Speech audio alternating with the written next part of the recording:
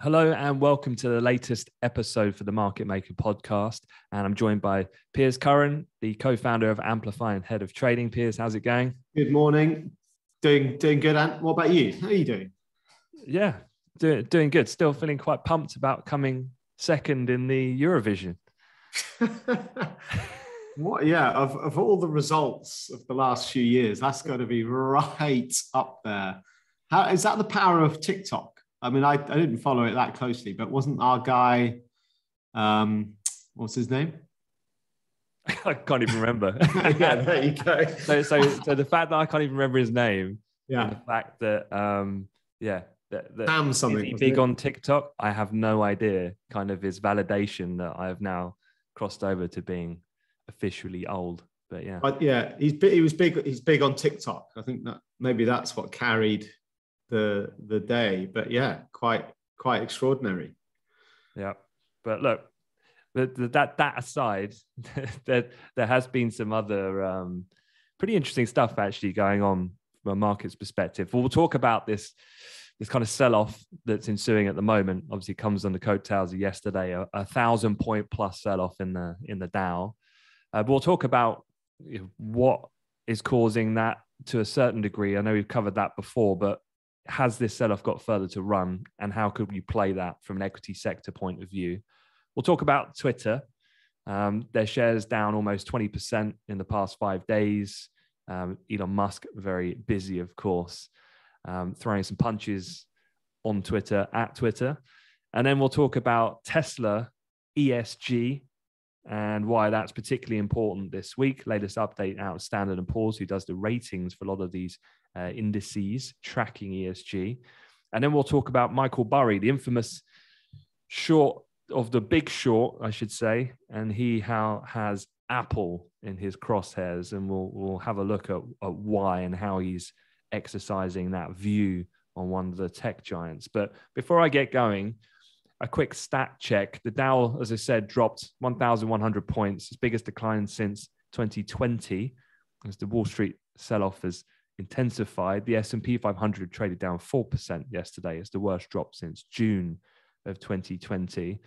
Not one single headline, I'd say, that is causing this, but from a top-level macro perspective, one thing for sure is that after your man Jay Powell kind of bailed out the market when it was looking a bit fragile last week, when he said, look, there's no 75 at the moment. Let's just not get too panicky. We're going to be quite measured. We are going to hike. It's going to happen, but it will be 50 clips.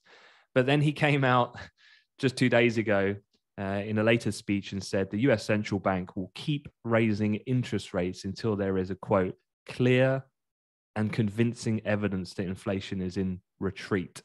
And he said that we need to see inflation is coming down in a convincing way, and we'll keep pushing until we see that.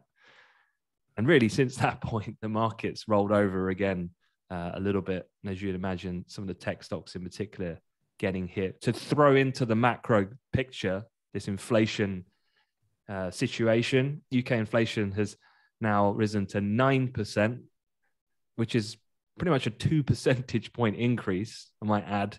But again, was that expected? Yes, it was. And actually, in a market reaction sense, the market actually came off sterling against the dollar after that number hit. So despite the headlines you might read in newspaper, inflation is indeed at the highest level in more than 40 years. And sterling dropped because the market was actually positioning perhaps for an even greater figure, which didn't materialize. And of course, why has inflation leaped so spectacularly higher? Well, it's largely because of the wholesale markets that drove up those energy prices that we're all experiencing as consumers at the moment.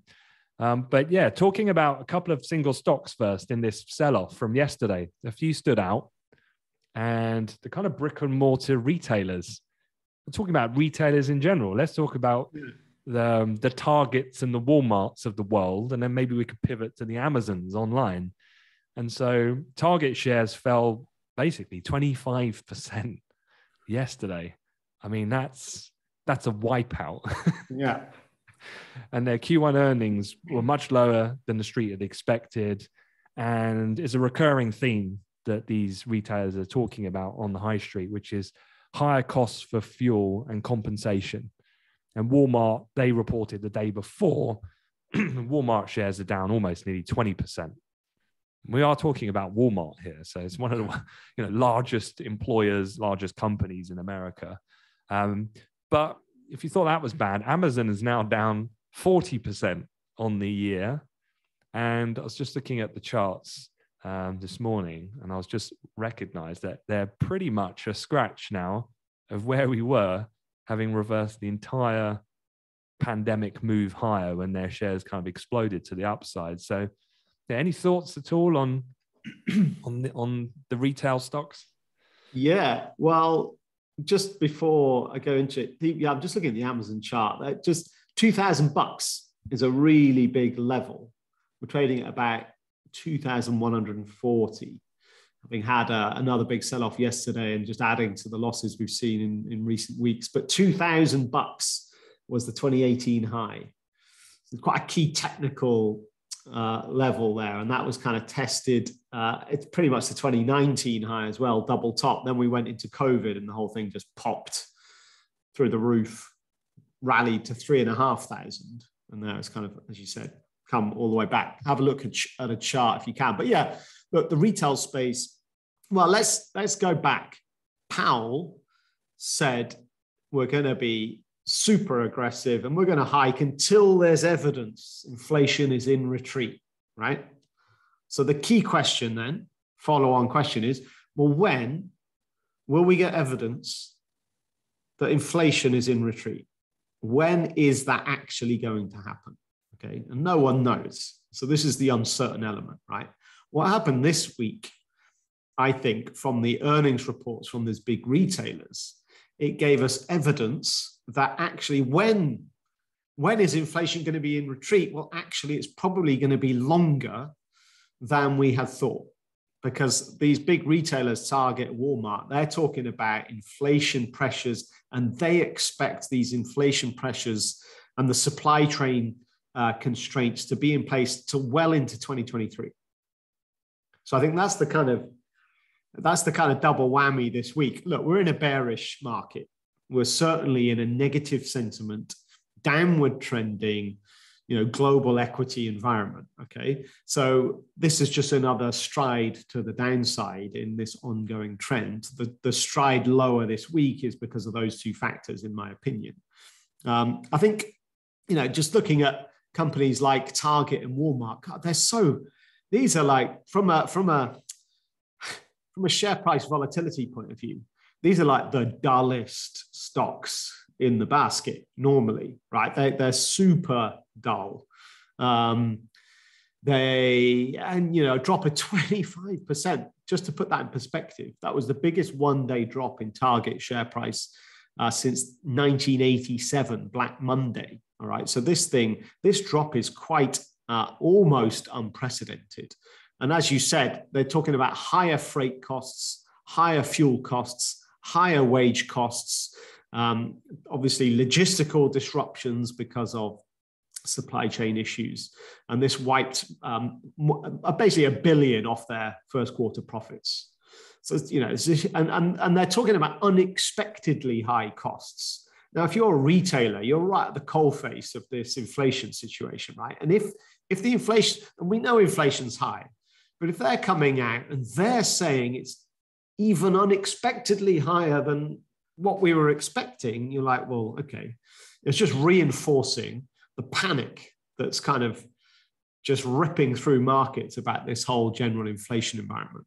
So the quote from Target's CFO was, "We don't expect to see any meaningful reduction in global supply chain pressures until 2023 at the earliest."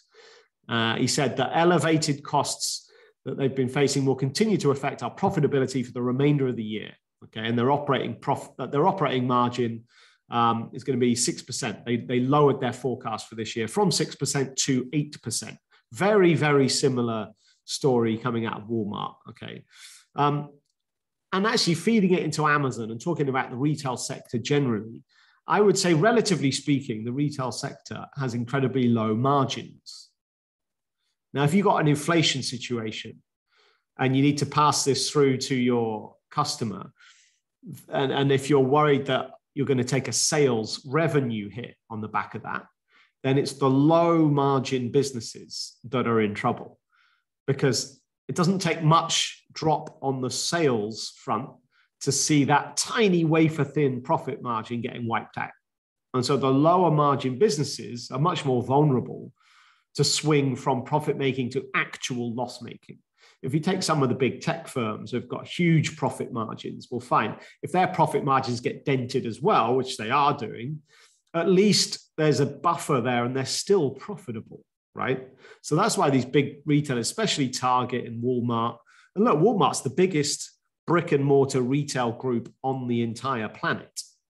But of course, they're also battling against this secular long-term trend from, obviously from away from the high street and onto online. But even Amazon, obviously, which is maximizing that shift, even there, and again, because they've got wafer thin margins, you're seeing these share prices come off very sharply.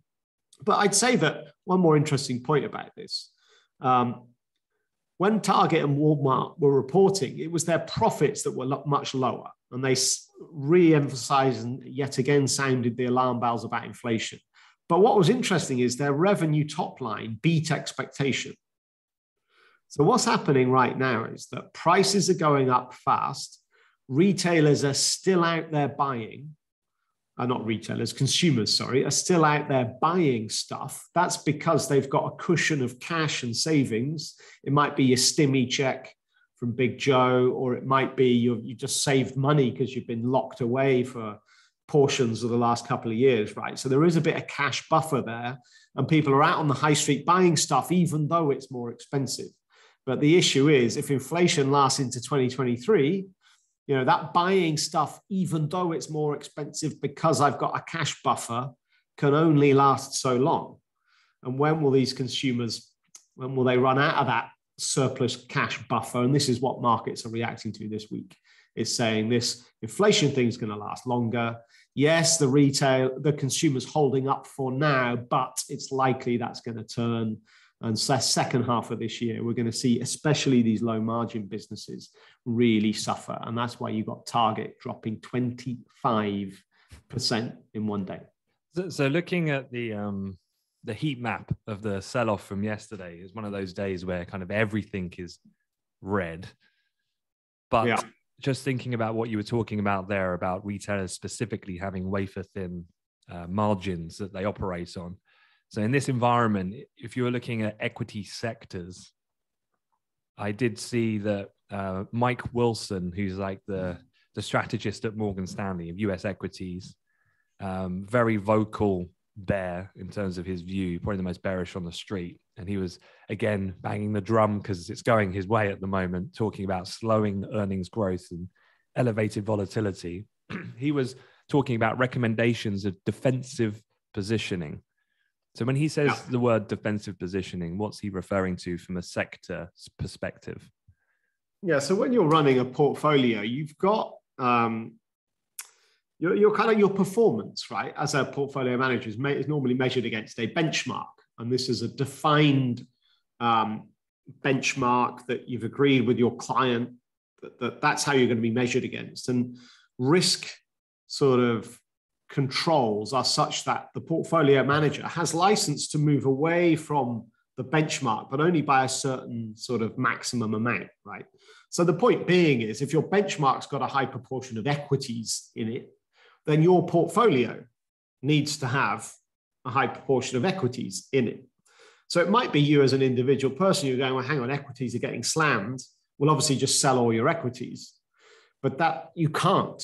You're literally not allowed to do that, because that would violate the kind of risk constraints and the kind of investment policy statement you've agreed with your client, right? So it's about, right, I've got to stay in equities, but within that asset class, there's then, a different kind of there's a whole risk spectrum, right? Where we have what we call riskier sort of sectors, like let's say tech, through to then the opposite side, which is what we call more defensive sectors like utilities and healthcare and so on. So what tends to happen when investors are looking out on the horizon and they're worried that, you know, a downturn is coming, then they'll shift out of the risky stuff, sell your tech, which is obviously the Nasdaq's been underperforming, right? The Nasdaq sold off a lot more than the S&P, 10% more. I think the Nasdaq's down 30% and the S&P is down just shy of 20% this year, right? So that's the riskier stuff getting sold. And then with that cash, they're buying more defensives. But on top of that, Bank of America do a survey where they survey, it's 288 investment professionals, and collectively they manage $833 billion. So as an investment survey, this is a pretty powerful sort of measure of what conditions are like out there amongst the investment community. And they have the cash balances amongst those 288 investment professionals has increased now to 6.1%. Now, that doesn't sound like a lot, especially when markets are dropping sharply, right? But they've only got 6.1% of their portfolios as cash. And that's because cash, people don't like carrying cash. Interest rates are zero. I know they're climbing, but look, they're still super low, right? So cash really generates nothing. But 6.1%, although it might seem low on the one hand, is actually the highest level of cash holding since 2001, when the terrorist attack happened in New York. So this is quite an unusually high amount of cash. And that's because actually bonds are selling off as well as stocks. So this is why you've got this unusually high amount of cash, right? So, and then the other kind of stat was that 66% of fund managers in May say they expected global profits to weaken, a low comparable to a low, as in 66% think that compares to crises in 2008 and in 2000. So we're right up at extreme kind of points in terms of investor sentiment. Now they're shifting into that. Yeah. And then finally, in April, these fund managers on average, net 13% of fund managers, in April, on average, 6% were overweight equities, and that swung to 13% now being underweight. So you've seen this big shift in the last month where generally fund managers have gone from overweight, that means they're owning more equities in their portfolio than the benchmark, and they're selling equities to go underweight, but at the same time rotating out of risk assets into safe havens, and they've got a little bit more cash than they ordinarily would have. So this is all feeding into downside in markets, more downside for tech than the broader based S&P 500, for example. But, you know, is there still to come? I guess is the question people are talking about. And I guess we speculate on that very question. I think we've speculated on that exact question every week for the last, well, it feels like for the whole year, actually. And I think every week we've been like, yeah, probably more to come. And I don't think my answer really has changed yet. But I would say, I don't know, it's like, when you do look at Amazon, you said to me just before we came on to record that Amazon's down 40%. To be honest, I haven't been looking too much at the Amazon share price recently. And when you said 40%, I was like, wow, that's a hell of a lot. And I don't know, it's like when you get these massive firms, you know, the big bellwether tech firms, when they start getting absolutely hammered, then perhaps that's a signal we're maybe slowly approaching something that might be a peak uncertainty where you normally find the bottom. But I don't think that's yet. You picking bottoms again, Piers Curran? I've got my gloves on. I can't remember who the bank was. There was a bank talking about a once in a generational opportunity, basically, to get long certain companies. Yeah. Wow. There's always two sides in that respect. But talking of portfolio managers, the construction of that investment that they have and benchmarking. The other thing then that I was reading yesterday was talking about Tesla. And I was reading that Tesla has lost its spot basically on the ESG version of the S&P 500 index. One of the things that they said was that Tesla's score on environmental, social, and governance standards have remained fairly stable over the past year, but that it slipped down the rankings against some of its global peers. So can you explain a little bit about that and what are the implications? So firstly, why has Tesla been moved out of that ESG index? And then what are the implications for Tesla themselves? Yeah, so look, ESG, I guess let's just talk a bit more generally. There's been a hugely, very popular sort of trend from an investment point of view in the last couple of years, particularly. For those that aren't aware, ESG, I mean, I think most probably are, but environmental, social, and governance. So it's looking at companies that are particularly strong in those areas. Obviously, investors and a little bit more sort of, morally conscious these days about how they're deploying their capital and investing their money. And they want to invest in companies that are seen to be doing the right things and are behaving in the right way and that are looking after our planet, right? Basically, the asset management industry got hold of this idea a few years back and decided this will be a great way for us to increase assets under management and make more money. Let's come up with this idea of having an ESG, portfolio, and we'll kind of create these products. Come and invest in our ESG portfolio, which is packed full of the companies we think are top of the list on environment, social, and governance. And it's proved to be an amazing strategy from the asset management industry, you would have to say. I mean, don't get me wrong, it's a good thing as well. I'd obviously rather more investor money going into supporting the growth of businesses that are, ESG mindful. But to give you an idea, in the last 2 years, ESG funds have attracted $340 billion. That's almost twice as much as the rest of the stock fund universe combined. And it's gone it's got like in 2019, I don't know, there was maybe about 50 billion in ESG funds in 2019. 2 years later, it's now 400 billion. So this thing's kind of exponential, right? So that's the kind of backdrop. Now, with all these different funds, obviously someone somewhere, each fund, you got to decide, well, who's in it, right? And so there's people doing analysis behind the scenes, and perhaps the biggest, one of the most well-known funds is the S&P 500 ESG index, which is basically a fund that's looking to, the thing about this fund is it's trying to mimic the underlying bigger S&P 500 in terms of its sector weightings. So it's not like, right, take the 500 companies and just forget about what sector they're in, just purely on ESG, should they be in my top 10? Right? Or should they be in my index? It's not like that. They've got to take the sector weightings into account. So, for example, the tech sector is the biggest proportion of the S&P 500 index. It's like, I don't even know what it is these days, 25% plus, right?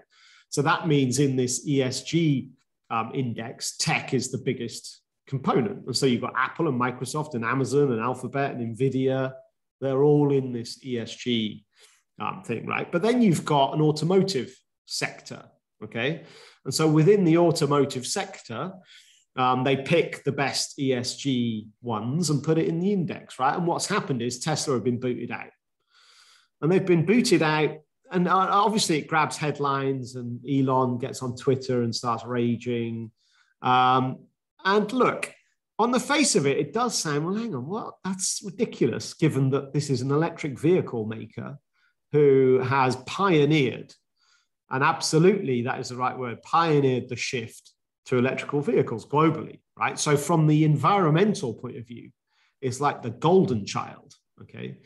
But what people forget about is the S and the G. Always, when people talk about it, really irritates me, actually. When people go ESG, all they think about is the environment.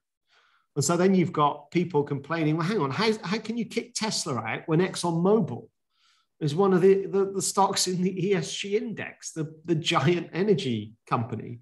And that's because it's not just about E, It's about S and G. And actually Tesla, what's happened in the last, I don't know, let's say couple of years, particularly, is that the other automotive firms have radically pivoted to electrical.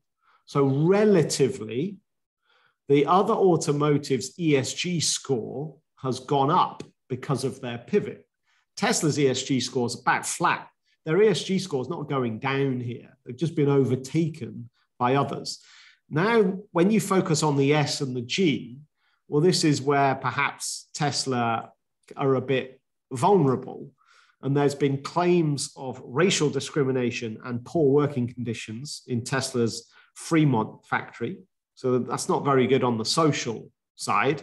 There's also an investigation after multiple deaths and injuries linked to its autopilot vehicles. So that's definitely not helping on its score.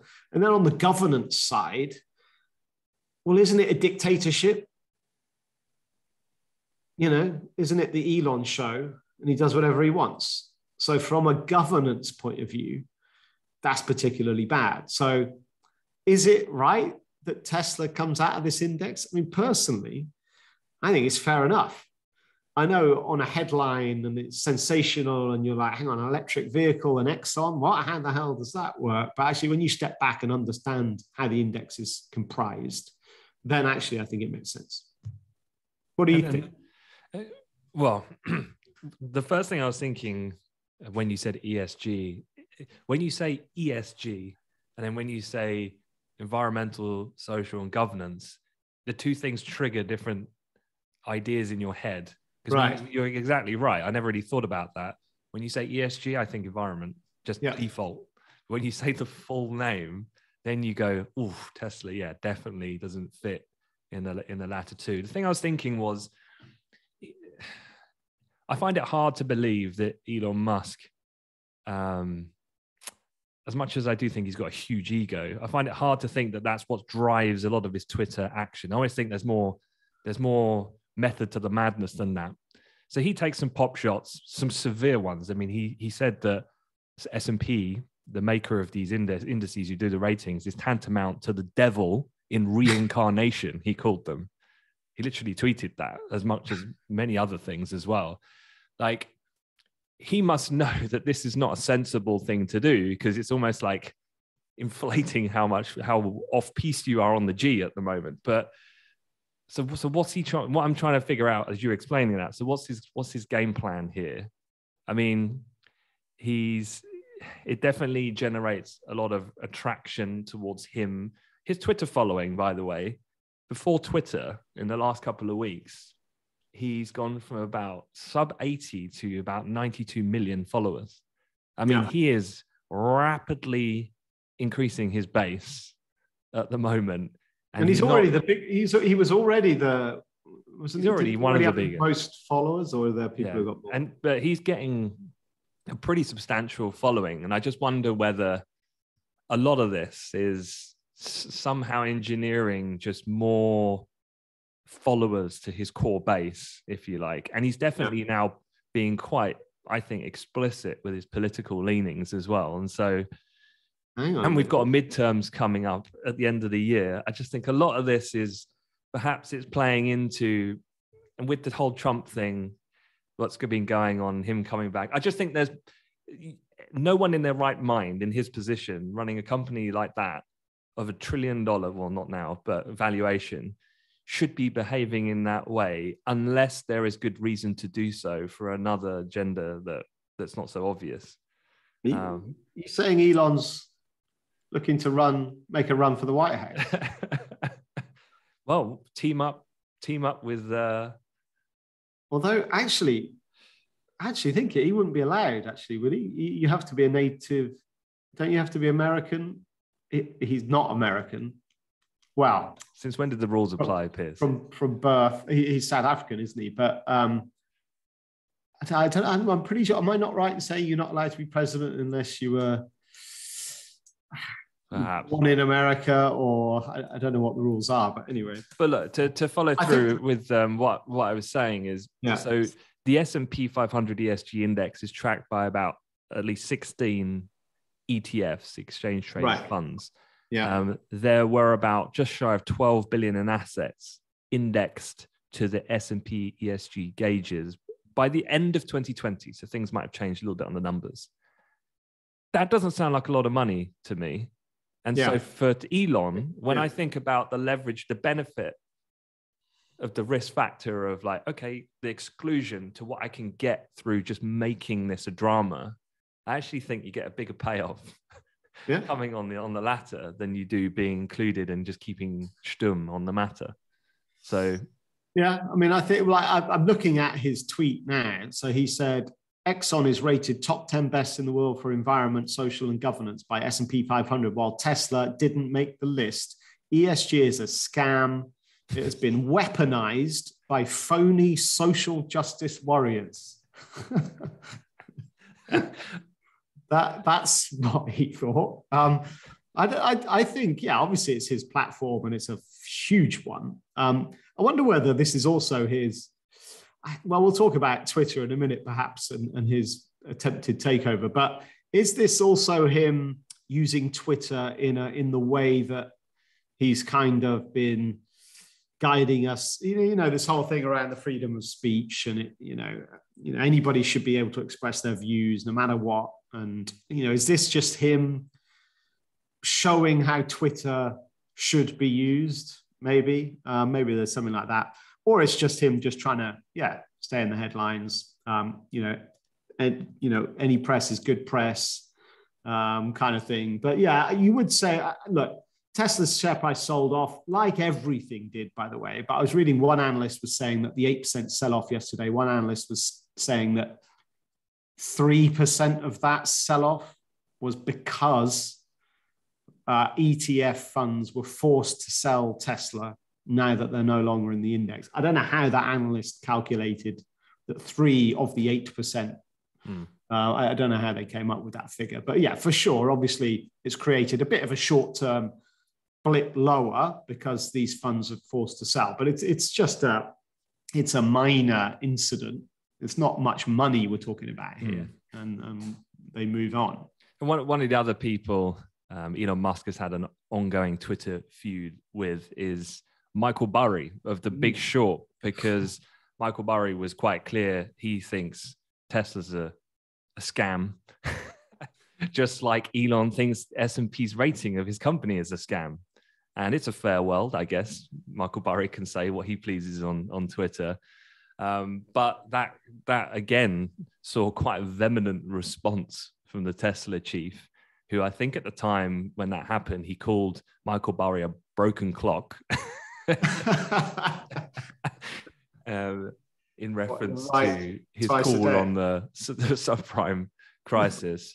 But it came to light that Micheal Burry has come out, and there's something called a 13F filing. So perhaps we could start there just to give people listening a little bit of an idea about what is the 13F filing and what do traders or market participants look for within those filings. Well, it's it's like a quarterly filing where these funds have to just file, what's their holdings at the end of the quarter.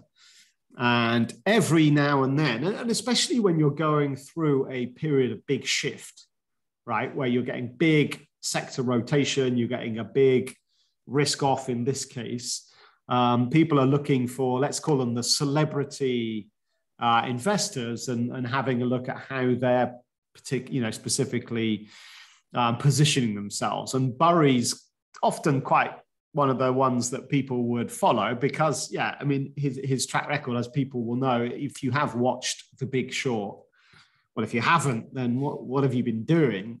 One of the absolute great movies, but obviously documents Micheal Burry's prediction of the debt crisis. And he bet against collateralized debt obligations, CDOs, and to Elon's point, Burry almost bankrupted him, that trade. He was a whisker off going entirely bankrupt because of his very stubborn position. He basically in hindsight, went too early with the trade. He was starting to short this stuff. I think it was 2005. The whole thing didn't unravel until 2008. But the system got manipulated by the big banks and whatever. But yeah, Murray. So at the end of the quarter one, he filed his 13F, and there was some really interesting details about how he's changed up his positioning. So in December, he actually, in the filing he did at the end of December, it showed he only owned 6 stocks. That's long, right? It was only long 6 stocks by the end of last year. And what he'd done in the second half of 2021 was start to sell out of pretty much everything. And here we are now, and you're thinking, oh yeah, what a guy knows what he's doing, right? And he was very vocally and actively short things like Tesla. A lot of the stocks that Cathie Wood is carrying in her funds, he's very vocal anti-Cathie Wood and saying, look, you guys, this is one of the biggest bubbles in the history of mankind. Very vocal. And obviously Elon didn't like it and was kind of criticizing him back and so on. But you'd say right now, here, middle of May, Micheal Burry's had a fantastic, 12-month period, right? But at the end of December, he'd narrowed it down to 6 stocks. By the end of March, he's now only long 1 company. Oh, really? I don't even know who that is. Who is it? It's Bristol Myers Squibb. I'm not quite sure why. The thing about these filings is all it gives you is the holdings. Yeah. There aren't little subnotes why I've done this or why I've done that. So we're not quite sure, but Bristol Myers is a healthcare stock. So it's a defensive stock, right? So I guess makes sense from what we were talking about earlier about rotating into defensive sectors going into a downturn. But it's interesting, he's just got rid of everything, right? He's not like a portfolio manager like we were talking about earlier. He's like a hedge fund and a hedge fund has way more license to do pretty much, in certain cases, pretty much whatever they want, right? And people are prepared to give Micheal Burry their money because of his track record, knowing very well that it's super high risk because you're allowing him to essentially do what he wants, but he's got way more license to swing his money around more aggressively. So he's long only 1 stock. The other massive news in this filing was that he started to build up a huge put option position in Apple. Now, put options, these are options to sell, right? It's basically you profit if the price drops. So if you buy a put option with an exercise price of, let's just simplify it, $100, let's say something's trading at $110, right? If you buy a put option to sell at 100 at some point in the future, then this is a good trade if you think the share price is going to drop below $100 in the future. And let's say it does, let's say it drops to 80, then you can exercise your option to sell at 100 when the stock is trading at 80. So then you profit that $20 difference, right? So Micheal Burry is basically calling the top on Apple. And he's not messing about here. 18, hang on, I've got the stat somewhere. It was 18% of his fund. So his short position in Apple now makes up 18% of his entire fund. Surely that's outrageous proportion of any hedge fund to have that strategy. Well, I remember back in 2005, 6, 7, by the start of 2008, 100% of his fund was on this short CDO trade. When he gets an idea, he's all in. He doesn't mess about, which is why it's so high risk, because it's just got no diversification, hardly at all. So these bets have got to be right. Otherwise, he could lose everything kind of thing. But yeah, it's just interesting. And then in the same quarter, so this is a great battle, and the press are kind of, it's like the giants battling off because Micheal Burry's short. And what did Warren Buffett do in quarter one? He added to his long position in Apple. And when I say added, bought another $600 million worth of the stuff. And actually, Apple is now Berkshire Hathaway's largest holding by market cap in its portfolio. So you've got Micheal Burry now aggressive short. You've got Buffett already long and now getting even longer. And this is a battle. It'd be interesting to see who wins. It's so funny just how black and white it is from personality type, investment style. Right. It just couldn't be a better case study. of two different philosophies of how to invest in markets, right? Yeah, and I guess the point is, who's going to win? Well, actually, they could both win. It could be Burry wins in the short term. We're not quite sure how long he's had these. I'm not sure what the exercise price on his put options are, actually. So he might already be in the money because Apple has sold off from $180 down to $140. So, yeah, it topped out at 180. I guess Apple, kind of putting it into context, pre-COVID, Apple was trading at about $80. And it went up to 180. And actually, over the last 4 years, if you go back a bit further, Apple's share price has quadrupled. And so this is Micheal Burry going, well, all right, Apple's a great company. Look, don't get me wrong. And its share buyback and dividend program, and its free cash flow make this business bulletproof. And we were talking the other week about how Apple's a bit of a safe haven almost these days. But Burry's going, well, hang on, quadrupling in 4 years, now a major inflation crisis. He's calling the top. I mean, from a valuation point of view, its price to sales ratio is 8 times compared to Amazon, which is 4. So it's kind of double the value of Amazon from a price to sales ratio.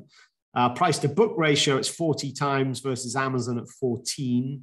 I know maybe it's unfair to compare Apple to Amazon in terms of their businesses. We were talking about profit margins earlier, right? And so Amazon's much more vulnerable with a kind of tighter profit margin. But from probably the best known sort of valuation, the price to earnings ratio, from that perspective, Apple's not particularly wildly overpriced. It's trading at around 30 times earnings, which is about the average for the S&P 500.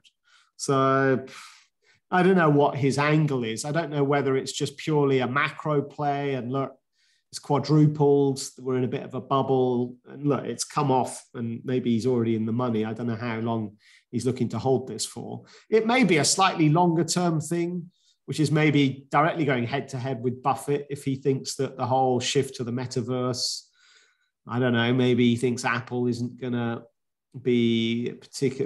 win that battle. I mean, I don't know. It's hard we don't have any details as to his rationale, but certainly makes for a good story. Yeah.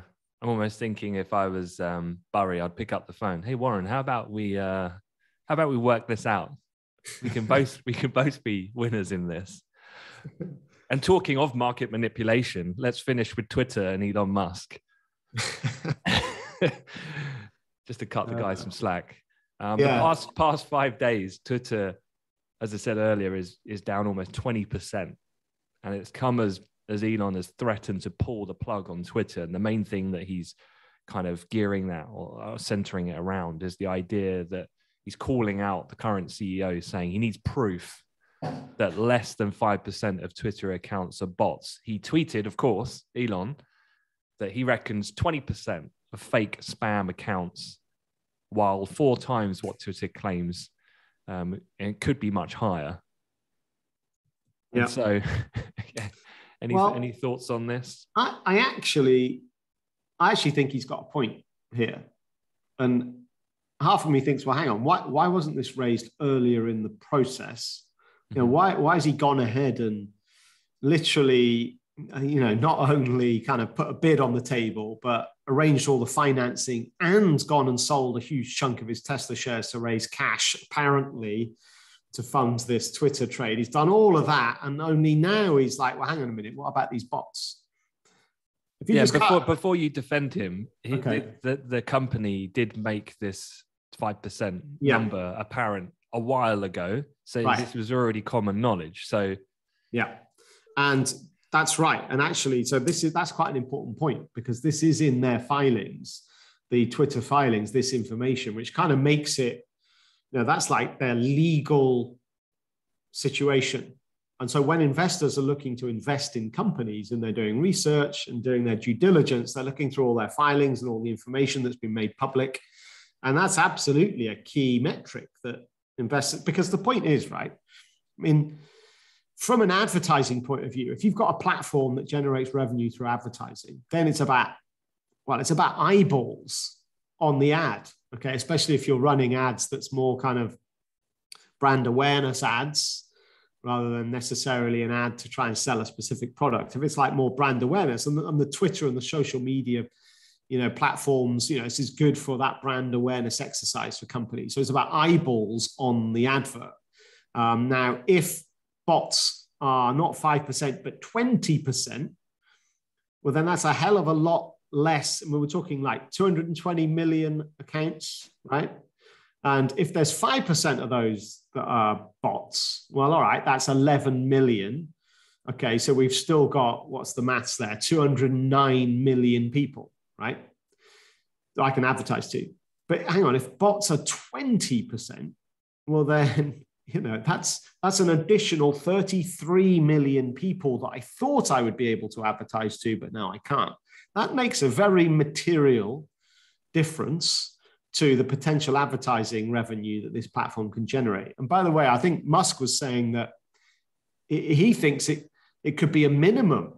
He thinks 20% could be the lower bound. And he's even gone and said, who knows what it is? It could be 90% bots. The point I guess he's making is that Twitter can't tell him.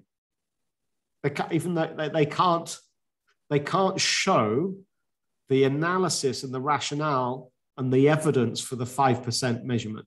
They either are unwilling to tell him, or maybe they haven't measured it correctly and they've just realized now, oh God, what are we going to do now? Or, who knows, right? But Musk is right to pull back and say, I'm waiting.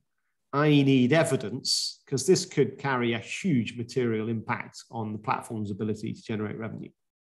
And one of the good memes I saw of this week, which I'll share in the weekend newsletter, was one of a slightly scared looking monkey thinking about Facebook when Elon's asking these questions to Twitter, looking panicked. Please don't come knocking on our door asking us how many of these users are bots at dear old Meta platforms. But I thought that was quite a timely one. But look, we'll wrap it up there. As per usual, just to conclude, I hope there was some good things that you picked up on there, from the ESG, the benchmarking, portfolio construction, to lots of other things in between. But of course, any questions at all, feel free to join the newsletter. I'll drop the link in the description of the podcast, and you can reply directly to me if you ever have any questions about the podcast material or any of the daily stuff that I put out. And then, if you're listening to this on the likes of Spotify, Apple, don't forget to leave us a rating. That'd be super appreciated. Really helps us with the rankings in the podcast tables, which helps get this out to as many people as possible. But with that, thanks very much. A little bit earlier this week on a Thursday, because Piers and I are otherwise engaged on Friday. But normal proceedings as of next week. And have a great weekend, everyone. Have a good one. See ya.